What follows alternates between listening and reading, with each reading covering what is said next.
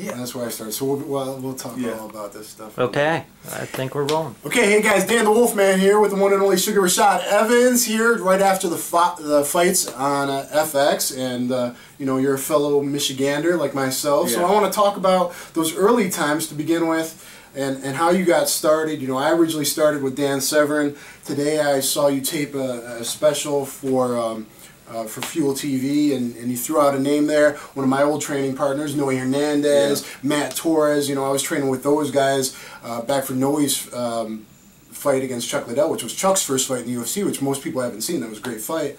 And so I want to kind of, and Crown Boxing Gym. So I want to know about how you kind of got started and all that. Well, I got started with Matt Torres. We started training this gym in Lansing, Michigan, this old beat-down building. Oh yeah. And Noe Hernandez was a big part of the gym too as well. And those guys, they would go to Iowa and train with some of the guys with Dan Severn. I mean, not Dan Severn. Mark Hansen. Mark Hansen. Matt Hughes and Militich Camp. They would go train with the guys in Militich Camp. So they had the first, you know, big fight experience going up there and training with those guys. And they brought all that knowledge back to Michigan to where I was. And after I graduated from college, I was looking to get into something, and I met Matt Torres. So it was just like a natural fit. Yeah, I called that place the dungeon. Once right? Noe showed me against the wall. I went for a guillotine, and he goes under my leg for that pickup, right, and slams me into the wall, and like I missed a rusty nail by like that much. That was the no holds barred days. Yeah, that's what it's called. That's what it's called NHB. Yeah, it's not nice and safe and on TV like it is nowadays. But you know, we actually started training at Dan Severn's gym too, because after a while, you know, me and Matt Torres, we just beat the hell out of each other so much. We needed some new meat, so we went out to train at Dan Severn's gym. And at the time, Dan Severn was traveling so much because he was still actively fighting. And Matt Torres started taking over some classes from him. And that's how we started being affiliated with that team too much and going there and training with those guys a lot. Was Danger Zone the first place you fought? Yeah, Danger Zone. Danger Zone in Angola, Indiana. Yeah, okay. That's awesome. Yeah. And what about Crown Boxing Gym? Because that's actually the gym that I one of my first boxing gyms where I trained for my fight against Jeremy Horn, where I was doing my boxing. And then I've seen you in there before. Yeah. Well, after Matt Torres, he went away for a little bit. He moved away for a while, and I didn't really have any place to train. And I always remember Noe Hernandez telling me, listen, if you want to get your hands right, you got to go to Crown Boxing. So I went to Crown Boxing. At first, those guys were kind of standoffish because it's just, you know, for boxers only. They didn't know about the MMA. They didn't know anything about it, so they didn't look at it, they didn't respect the sport of MMA. So when I first came in there, I had to pretend like I was just, you know, wanting to get some experience boxing. And then I befriended Joaquin Rodriguez, and Joaquin Rodriguez, you know, I told him I had this fight coming up on the Ultimate Fighter show, and then he said that he'll take me on and he'll be my coach. Yeah, and your hands look great. You know, I liked your moving around and chucking on the Ultimate Fighter that Matt Hughes gave you crap for. I think if you can move, you're just jealous that you can't move like that. You know what? I took a lot of heat for that, and still to this day, people look at me as a cocky, arrogant fighter. But you know what? I always want to compete and have fun. And the person you see right now you're talking to is not the actual person who competes. It's a different side, and that's what fighting does. It brings out that other person. That's why fighting it makes me be a different person, because I'm not that kind of person in life, but in a fight I can be whatever I want to be. Yeah, and of course, you know, this is the early training, and then you went on to Greg Jackson's, and now you kind of helped form the Black Zillions, and you guys are doing great. You got Mario Sperry with you. I mean, Mario Sperry and Bustamante are the guys behind Brazilian Top Team. I think that's just like wow, Zen Machine's been teaching you and rolling with you and stuff. And that's the crazy part, because and Mario, great people. Yeah. With Mario, me and Matt Torres used to watch the videos of Mario, and that's how I learned my jiu-jitsu. I learned my first basis of jiu-jitsu watching Mario Sperry DVDs. So now, bing! You punch him in the face. Bing! Yeah, you got the DVD too. Oh yeah, I got the VHS tape. What are you talking about? There was a DVD there. Yeah, that's right. It was VHS.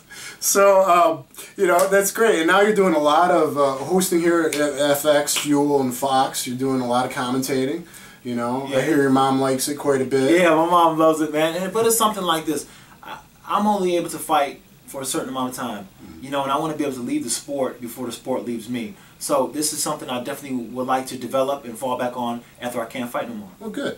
Before we get into the fights tonight, I want to ask you about 52. Is some of that your brother or someone was teaching you some jailhouse rocks, some 52 hands? Daniel Marks. Daniel Marks.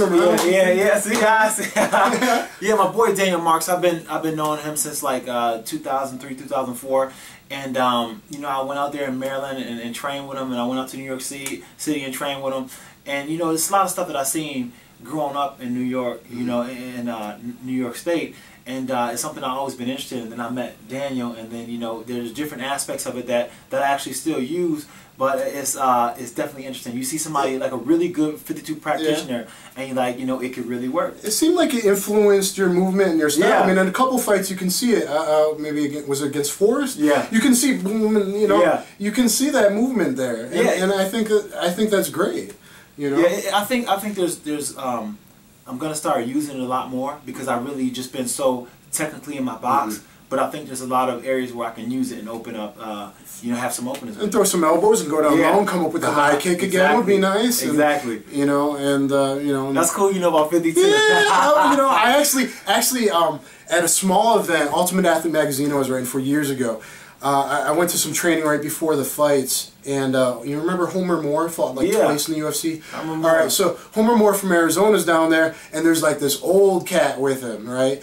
And I'm kind of watching him, and I go up to him, and I'm like, you know, and I'm like, I mentioned 52 or Jailhouse Rock or whatever. He looks at me like, white boy, where did you, how do you know what I'm doing over here? Because he was just moving a little bit, and I was like, so actually I thought that, I was like, wow, that's, you know, I like all these obscure styles in Kali and Systema and how to put in different things in the MMA game, because it's a big world out there. It's a huge world, and you can, you know, a lot of martial arts, a lot of cultures, and you can take, that's what mixed martial arts means. You can take a little of this, a little of that, put some seasoning, your own flavor on it, and I think that's what you've done, and hopefully you'll continue to do even more of that. For sure. And do you have any idea what's coming up for you fighting wise? You know, right now I'm just gonna you know, I've been healing my body up. I did 2 fights back to back, and I was, you know, had some bumps and bruises from the first fight, and then, you know, even from the Tito Ortiz fight, I had a broke hand, and then I went into the Phil Davis fight and had some bumps and bruises from that camp, and then even with the Bones fight, that was a brutal fight for me, and I'm just kind of resting up a little bit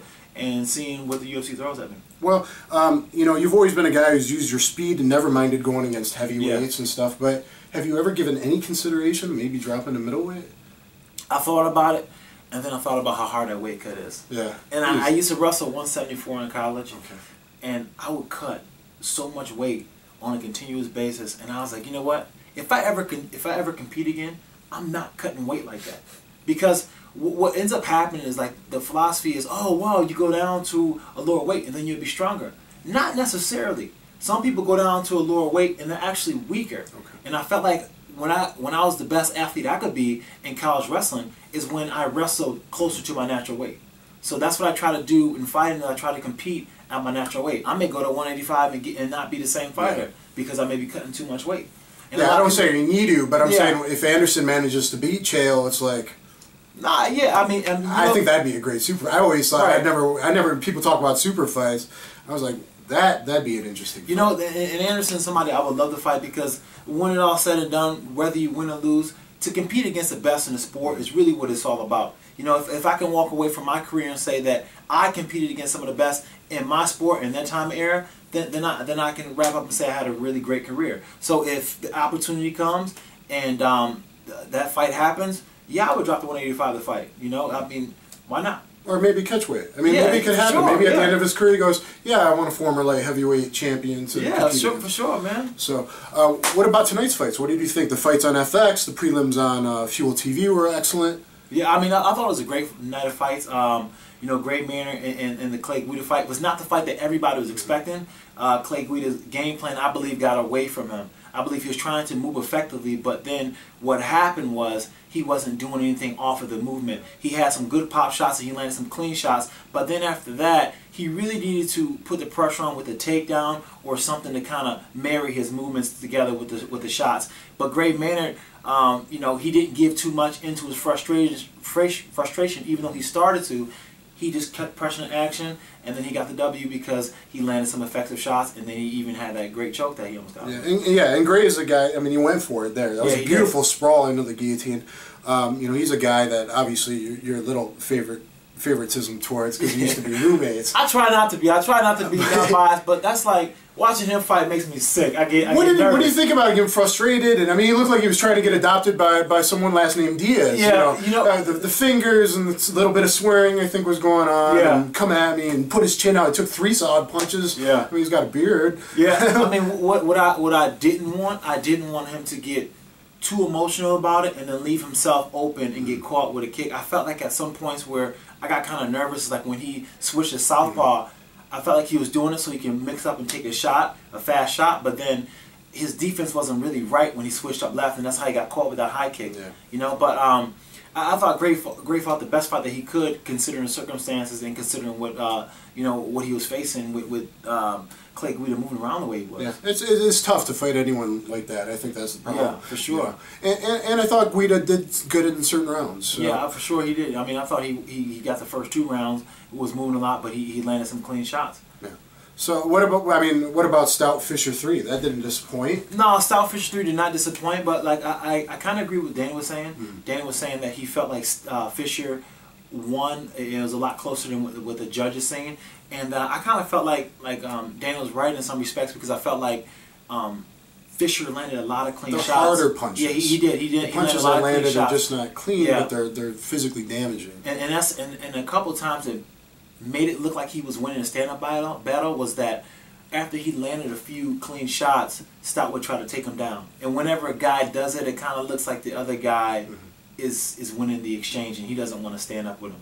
So that was the kind of things that made me think that it was a lot closer than what it really was. But hats off to Stout, who showed evolution in his game and showed that being the biggest difference between this fight and the first fight they ever fought. For sure, he's got wrestling now. Now he's got to learn to get comfortable to ground and pound from there, to pass guard from there, to not just go, okay, I'm stealing the round in the last minute.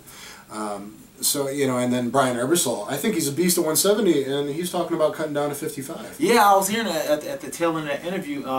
I think he definitely has, you know, a chance at 170. Yeah, you know, I don't think he has to. But physically speaking, you look at his body, he doesn't look really that strong. I mean, those guys at 170 when he gets to a certain point, those guys are kind of like they're kind of built, you know. Yeah, they're kind of yoked. So maybe him dropping down to 155 would have behooved him a little more, just because of the fact that he's taller, he has a leverage, and now he can use all that experience and he can use his strength that he has. I think he'll be right up there. You know, oh man, at 155, right he'll be tough. As long as it doesn't affect his cardio too bad, if he gets the right dietitian, that kind of stuff. You know, you never know how that's going to go, but you know, I think it could go really well for him. Yeah, you know, I was impressed. We're talking about the fights tonight. I was impressed with Cub Swanson. I've been watching Cub Swanson since he came to Jackson's gym, and he's just developed as a striker, and he's somebody who's very creative with his striking, and I love it.